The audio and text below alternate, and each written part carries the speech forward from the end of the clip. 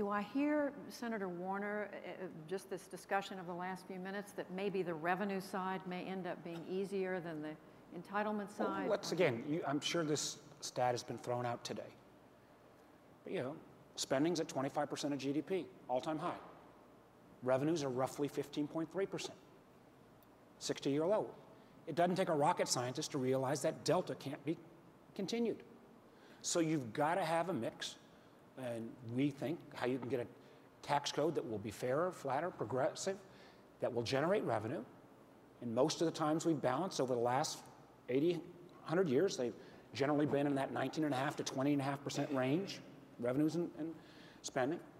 How you can cut back on some of the entitlement programs, make them sustainable, have that safety net. And let me assure you, Dick Durbin sometimes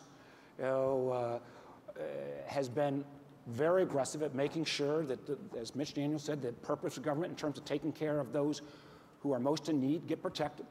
And I think we have made so much more progress than most have assumed. And on top of that, I think what we've also worked through, or at least thought through, is how do you then take this idea? There's a lot of ideas floating around, but how do you then actually get a process that could get it through the Senate, and again, get it through the House and get it signed by the President? And one thing you have to remember too, when we're talking about revenues, we're talking about reforming a tax code to make the corporate side much more competitive for corporations around the world. And right now, with Japan doing what they've done recently, the United States stands to be have the highest corporate tax rate of any industrialized country. That's not right. And by using the same approach on the corporate side as we've referenced on the personal side, we can lower those corporate rates down to something that is really meaningful and significant, and will put corporations in America in a position to also broaden that base by stimulating the economy and adding jobs. And that was the purpose of Simpson Bowles, and that's been our purpose also. So that you gain revenue from the corporate revenue side, or that it's revenue neutral? On the corporate side, it's intended to be revenue neutral. What about that? Well, here's the way I see it. We have a nominal corporate income tax rate, and then we have an actual corporate income tax rate. And depending on your sector in the economy, if you are a small business, you're probably closer to the actual stated corporate income tax rate. If you are a larger company, as we learned with General Electric not too long ago, you may have a zero corporate tax rate. So the tax code rewards certain sectors of our business, and their taxes are much lower. I think what we're trying to achieve is to try to create an opportunity for economic growth here by lowering the marginal corporate rate, doing it in a fair fashion so that at the end of the day, we don't give up on the revenue that comes in from the corporate side. I mean, that is what we're wrestling with here. It isn't easy, but I think it's a reasonable thing to do. I'll say one other thing if I can. I don't know if you want to get into it at this moment, Judy. The entitlement discussion is important to all of us, and maybe I've had the most to say in this group about it when it comes to what I'm trying to do. I really honestly believe there has to be a safety net in America. There are vulnerable people in this country who will be vulnerable because of the economy, because of their status in life, and the like. And there is more vulnerability today among many people because of two things. The first of which is the disparity in income, where many people are working harder and falling further behind. And the second is the uncertainty of their future. Savings took a hit not that many years ago. Pensions fell by the wayside in bankruptcy proceedings. And so when people talk about Social Security, it isn't about some program dating back to Franklin Roosevelt. It is literally their safety net. And they get very nervous when they hear us talking about it. I happened to be around in '83 when we went through the bipartisan exercise and extended Social Security. What was interesting, when it was done on a bipartisan basis, clearly to save Social Security, it didn't cost either party a seat in the next election. It wasn't an issue. Charlie Stenholm's in the front row over here. He remembers that. It really wasn't an issue because we'd done it in a bipartisan fashion, and we did it for the good of Social Security. Well, Senator Chambliss, is that the kind of discussion at that level that you're having in the group, or has it gotten more granular than that? I mean, are you still having these philosophical discussions? Well, obviously, you can't have a discussion about the policy without getting philosophical, but we've gotten beyond that. I mean, we know where Dick's coming from, let me tell you. We've had some pretty strong philosophical arguments there.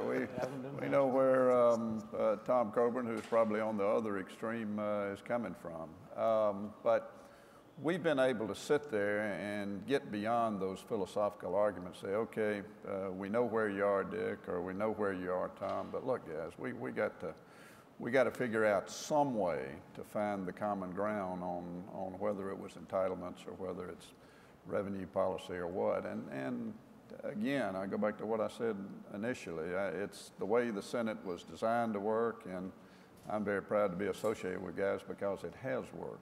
Even though Saxby may have just called me an extremist, I want to say extremism in the pursuit, well, I'll leave it at that. Senator Crapo, while you're doing this, you know, Senator Chambliss a minute ago used the word arrows. You and he and Senator Coburn in particular, not to say the Democrats haven't been taking some arrows too, but in particular you've taken some arrows on your side from those who believe that taxes just should not happen. And you know, I think of Grover Norquist, Americans for Tax Reform. There are other names I could mention. Are you truly able to function ignoring all that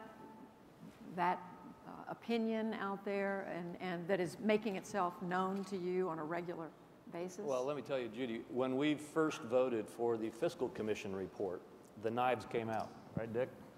And they haven't gone back in since. I mean, the fact is that when you are seriously talking about reforming the entire fiscal paradigm of the United States of America at a time of fiscal crisis like that which we face, we're talking about everything literally being on the table and being open for discussion.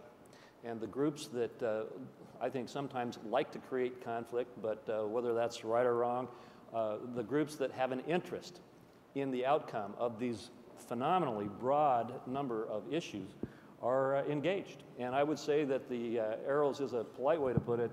The attacks have been on both sides intense. Nevertheless, we can get past that. And frankly, I think a lot of these groups are going to be pretty happy when they see the ultimate outcome, because a lot of the fears they have are not as real as the product that we are working on. The bottom line here is that we have to continually remember that the status quo is also an option. It's not a good option.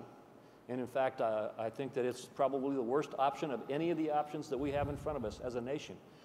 But as Americans understand that, then they become much more willing to engage in the serious kind of discussion that we've had in this group that has helped to find ideas. And what we found is that thinking outside of the box, if you will, or working on new paradigms, we can find ways to achieve the objectives that we have across a political spectrum in ways that will provide popular support and political support. Well, I want to pursue that because there are folks out there saying, well, it's great for the 6 of you or the 5 of you to be working on this, but in the real political world, it's going to be very difficult to turn what you do into real legislation. Well, so how do you, remember, Judy, how do you look at that? Look at some of the markers out there. You know, we had 64 senators a number of weeks back who kind of said, attaboy, stay at it, you guys. You know, you'd be surprised at the number of senators who are viewed as one end or the other of the political extreme, who've said to every one of us individually, stay at this. Because what is the alternative? The alternative is the potential of a debt crisis without the tools that government has had in the past in terms of fiscal policy and monetary policy.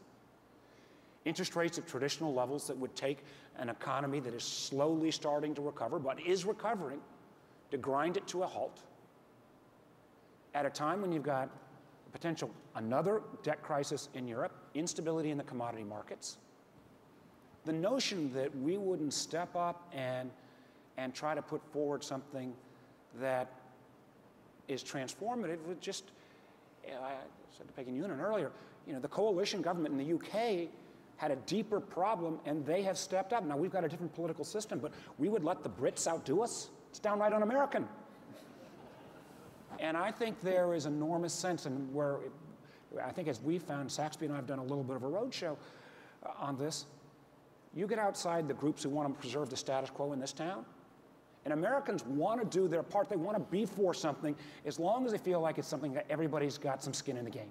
And a lot of the plans that have been put out there so far have been, accurately or not, portrayed as, disproportionately one part of America versus another part of America bearing too much of the burden. I think the notion of what we are going to put out, or hopefully we can get to, is something where everybody's going to have some skin in the game. And I think you'll have enormous amounts of folks step up. And we've known from day one this was going to be a difficult process in and of itself, but even if we as a group of 6 were able to agree, selling it to our colleagues was going to be even tougher. So we've not had any complicated feelings about that. It's always been understood that it was not going to be an easy sale, and that's why it's been so difficult to find the right kind of common ground. And why it's been so difficult at the end, because in any negotiation, the major issues are always the ones you kind of put off till the end, and that's kind of where we are, and that's why it got so difficult right at the end. So coming to the end, does that mean you're close to coming out with a report? I ask you because you've got the negotiations underway with being led by Vice President Biden, and you were just telling me there's discussion, informal discussion between the two groups. Is that accurate? Well, yeah, it's very informal. I mean, I've kept John Kyle as well as Mitch McConnell apprised of where we are, not the details necessarily, but where we are in the process all the way through this, from the very first day that Mark and I sat down together and started visiting on this. Well, how is your track different from that track? Well, we're not integrated with them at all, other than the fact that you've got Democrats and Republicans sitting down at a table in that group, and obviously we are in our group. But what they have been focused on, as directed by the president, I think rightly so, is the debt ceiling vote. And what's it going to take to get 60 votes to raise the debt ceiling? We've always been more focused on the long-term issue, because they're not going to solve the $14 trillion debt. I don't think there's any way. That's what we have had our sights on from early on. So how do you see your timetable? How do you see this unfolding going forward?